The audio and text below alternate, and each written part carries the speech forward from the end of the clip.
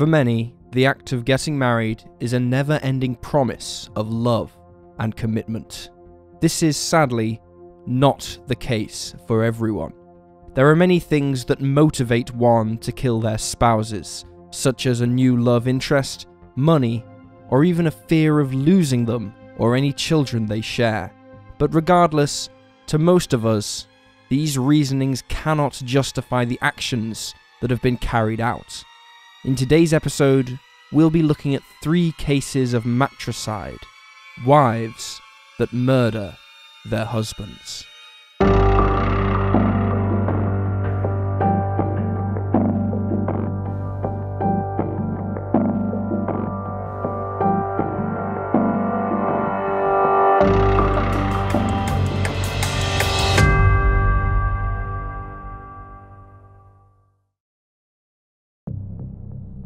Pamela Smart. Pamela Ann Wojaz was born in Florida on August 16, 1967. She was just 19 years old when she met Gregory Smart at a New Year's Eve party in 1986, where the pair bonded over their shared love of heavy metal music. By February 1987, the couple had formed a relationship, and just 2 years later, they were married. However, cracks soon began to show in the couple's relationship, with problems arising just 7 months after they were married. Pamela met 15-year-old William Billy Flynn at a local drug awareness program, where they both volunteered. She was 22 at the time. It's unknown what conversation took place between Billy and Pamela, who bonded, like she and her husband did, over their enjoyment of heavy metal music, and entered into an affair. But, at some point, the plan was hatched. The plan to kill Gregory Smart. On May 1st, 1990, Pamela came home from work to find her house ransacked and her husband murdered in cold blood. It seemed clear from the get-go that Gregory had disturbed a robbery in progress and had been shot for it.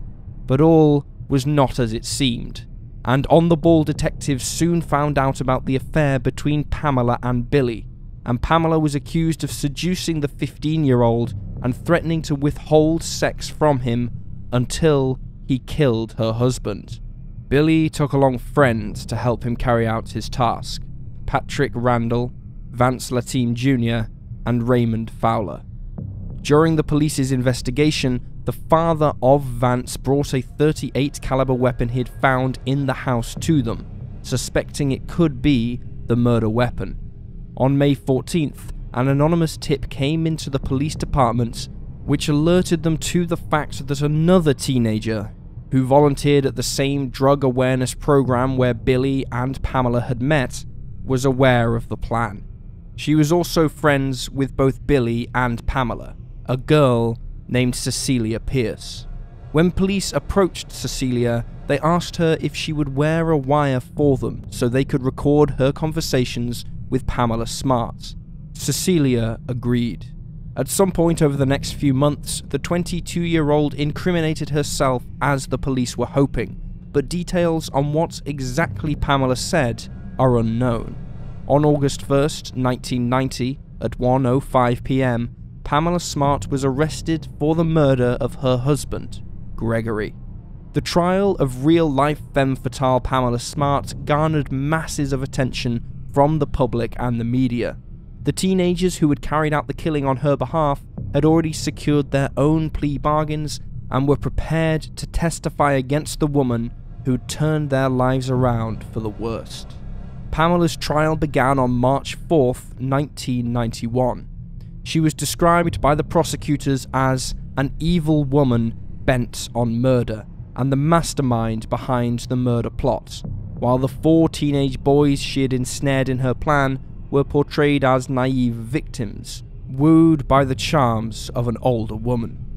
According to the Assistant Attorney General, Pamela seduced Billy to murder Gregory so that she could avoid a pricey divorce and collect $140,000 worth of life insurance policy money. Despite the fact that Billy was a minor, which meant their relationship was cause for concern in itself, Pamela admitted freely to the affair, but denied being the one who came up with the idea to kill her husband. She claimed she had no part in the plot to murder, and that Billy and his friends decided to do it when Pamela made the decision to put an end to the affair. Pamela's trial lasted 14 days and ended on March 22nd, 1991. She was found guilty of being an accomplice to murder, witness tampering, and conspiracy to commit murder. She was charged for the crime of witness tampering because she tried to get Cecilia Pierce to not say anything to authorities about the plot. Pamela was sentenced to life without parole.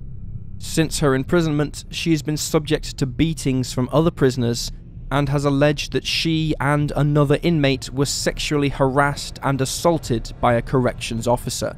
She also tried to file a lawsuit against the prison after claiming that half-naked photos of her published in the National Enquirer in 2003 were taken by a prison guard who had raped her. Pamela has attended counselling, tutored other prisoners, and gained a master's degree from Mercy College while she has been imprisoned. Billy Flynn was sentenced to life for second-degree murder in 1992, but he was released in 2015 with lifetime parole. Patrick Randall also received lifetime parole in 2015, while the two other boys involved in the case were paroled in 2005. As of 2020, Pamela Smarts has been denied a sentence reduction hearing. This was her second attempt to get a hearing. She is now 52 years old and continues to protest her innocence. Susan Wright.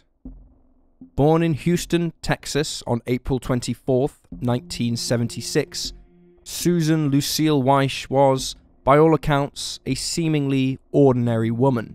That is, until 2003, when she became known as the blue-eyed butcher of the Houston suburbs. In 1979, Susan met Jeff Wright while she had been working as a waitress at a restaurant, and in 1998, the pair married while she was 8.5 months pregnant with the couple's first son, Bradley. Just 4 years later, in 2002, their daughter, Kaylee, was born. According to Susan, she first began to experience domestic violence and abuse at the hands of Jeff during the first few years of their marriage. He reportedly became controlling around the time of Bradley's birth. But in 2003, things escalated, and something inside of Susan seemed to snap. On January 18th, Susan admitted to her lawyer that she had killed Jeff.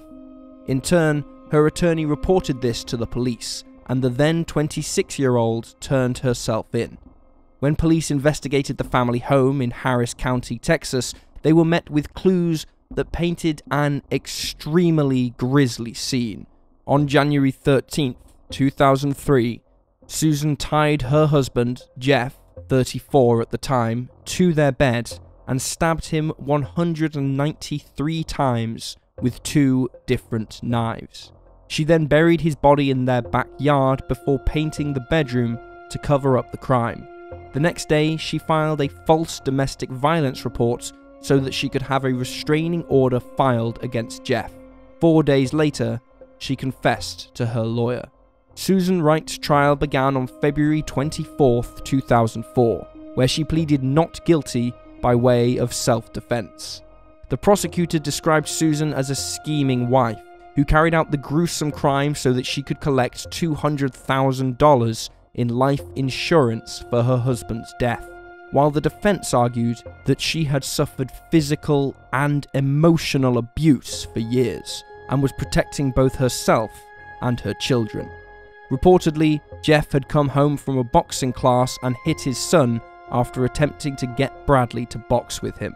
Susan testified in her own defense, claiming that she couldn't stop stabbing Jeff, because if she did, he'd grab the knife and kill her. She told the court that her husband had been on a cocaine binge and had beaten her after his encounter with Bradley. Susan's own mother, amongst others, although it is unclear who, stated that they had seen the 26-year-old covered in bruises.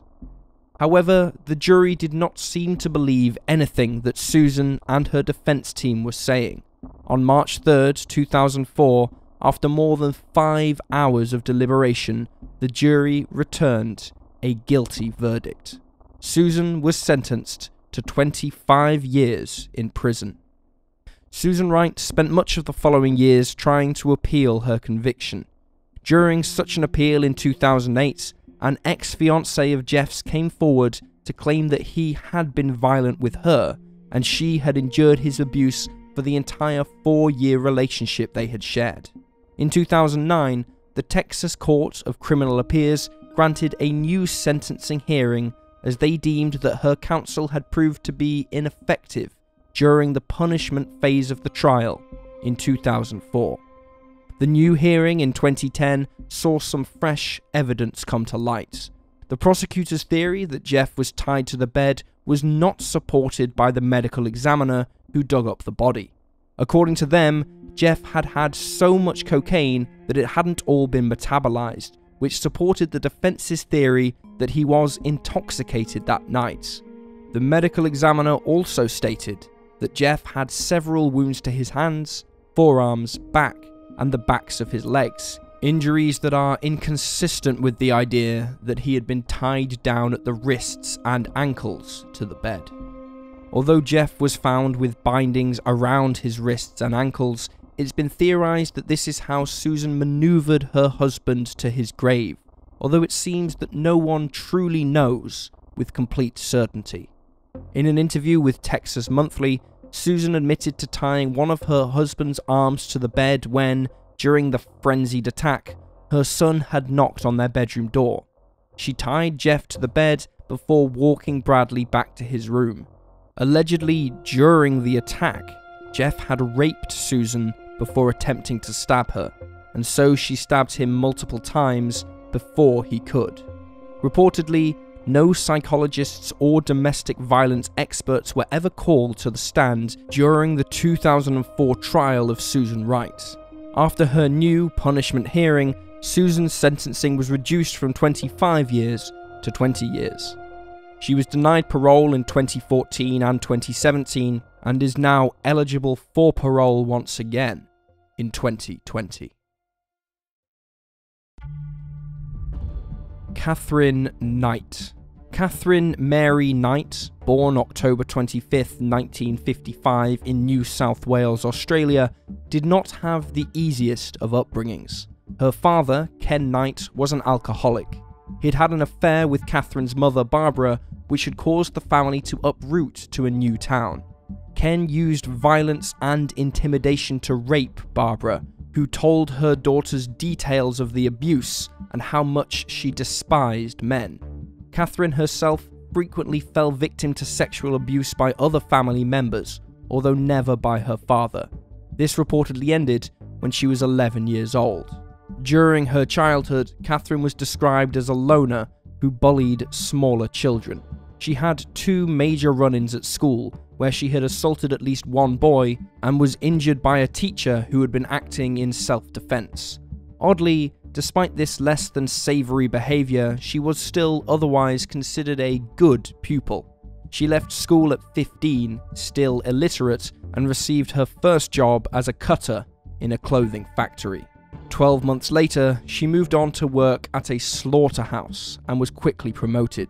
She considered this her dream job and was given her own set of butcher's knives, which she hung proudly above her bed. In 1973, when Catherine was 18, she met a hard-drinking co-worker by the name of David Stanford Kellett.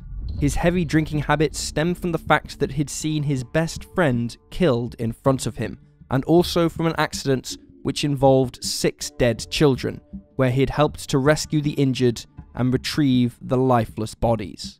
The pair married a year later in 1974, where Catherine's mother, Barbara, told her new husband that he had a screw loose somewhere, claiming that one day her daughter would kill him. On their wedding night, Catherine attempted to strangle David as he'd fallen asleep after they'd made love 3 times. However, this was just the beginning of the turbulent, violent marriage. On one occasion, while she was heavily pregnant, Catherine burned all of his clothes and shoes before hitting David over the back of the head with a frying pan because he'd come home late. This resulted in him gaining a fractured skull, and he ran to a neighbour for help. Somehow, though, the new bride managed to talk David into dropping the charges against her. In May 1976, after the birth of the couple's first child, a daughter named Melissa, David left Catherine for another woman. The next day, as she pushed Melissa's pram down the street, she violently threw it from side to side. Witnesses who saw the incident taking place alerted authorities, and Catherine was admitted to hospital, where she was diagnosed with postnatal depression. After several weeks, she left the hospital of her own volition and then went and left Melissa, just barely 2 months old, on a railway line. Thankfully, the child was rescued.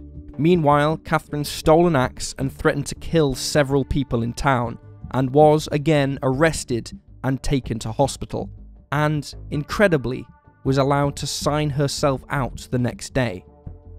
Several days passed, but Catherine wasn't done with her aggressive, violent rampage. She slashed the face of a woman with a knife and demanded that she take her to Queensland to find David. The woman escaped at a service station, but when police arrived, Catherine had taken a little boy hostage. She was disarmed and, once again, admitted to hospital. When police informed David of his estranged wife's antics, he left his girlfriend and moved in with his mother so that he could support Catherine and Melissa. Catherine was released in August 1976 from the psychiatric hospital she had been staying in and was placed into the care of David and her mother-in-law. On March 6, 1980, the couple had their second child, another daughter named Natasha. 4 years later, Catherine left her first husband and returned to work at the slaughterhouse. Shortly after, she injured her back and ended up on a disability pension. She was given housing by the government that same year in 1985. Following the breakup with David, Catherine went on to have a string of affairs. David Saunders, a 38-year-old miner, was her first new partner in 1986. Catherine would often throw him out, and in 1987, she cut the throat of his dingo puppy as a demonstration of what would happen to him if he ever cheated on her. The pair had a daughter in 1988, Sarah, and then went on to put a deposit down on a house. After an argument, however, Catherine ended up hitting David in the face with an iron before stabbing him in the stomach with scissors. Understandably, David left and went into hiding when he found out that Catherine had cut up all his clothing. Upon returning to see his daughter, he found out that Catherine had been issued an apprehended violence order from the police after claiming that she was afraid of him. In 1990, Catherine was impregnated by her 43-year-old former co-worker, John Chillingworth. The pair had a son named Eric. 3 years later, however, Catherine left him for another man with whom she'd been having an affair with, John Price. Price was the same age as Catherine, and his previous marriage had ended in 1988, leaving him with 3 children. He was well liked by those who knew him and had a good reputation in the town. His youngest child, a 2-year-old daughter, remained with his ex-wife, while the older children stayed with him. Reportedly, John knew of Catherine's violent reputation as he carried out his affair with her, and even as he moved her into his home in 1995. His children liked her and their relationship was good, except for the odd, violent argument for a while. In 1998, the couple fought as John refused to marry Catherine. In retaliation, Catherine videoed items that he had stolen from work and sent the recording to his boss. Although the items were expired objects that John had salvaged from the rubbish tip, he was fired after 17 years of service. As a result, Catherine was kicked out of the family home that John shared with his children. A few months later, John restarted his relationship with Catherine, but would not let her move in. The couple's fights became more frequent, and John's friends wanted nothing to do with him while the relationship lasted. In February of 2000, things escalated extensively. Catherine stabbed John in the chest and, once again, was kicked out of the house. He got a restraining order for him and his children and told his co-workers that if he didn't show up, it was because Catherine had murdered him. Catherine showed up at John's house on the 29th, having sent his children away to a sleepover. He spent much of the evening with neighbours before returning home, which is when Catherine appeared. The pair had sex, and afterwards, John fell asleep. The next day, at 6 AM, a neighbour of John's saw his car in the drive. John did not show up to work. A co-worker was sent to check on him, and when they received no answer at the front door, they phoned police, who arrived at 8 AM and broke down the door to find Catherine comatose from an overdose of pills. It was found that she had stabbed her partner using a butcher's knife as he slept. When he awoke, she chased him around the house. Once he had bled out, she withdrew $1,000 from his ATM account. In total, Catherine had stabbed John at least 37 times, with many wounds rupturing his vital organs. Several hours after John's death, Catherine had skinned him and hung the flesh from a meat hook.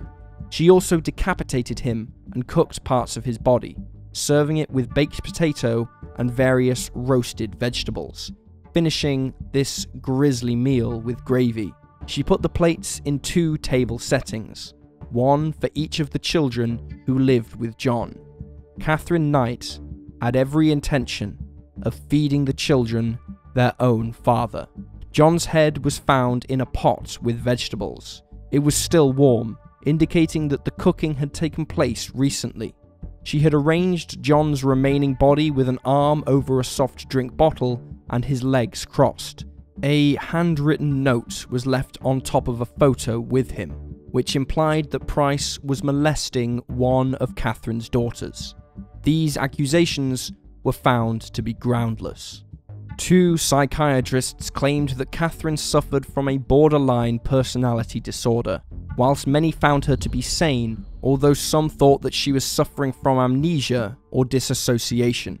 She initially entered a plea of guilty to manslaughter, which was rejected, and so she changed her plea to guilty, although she still denies any responsibility for her actions.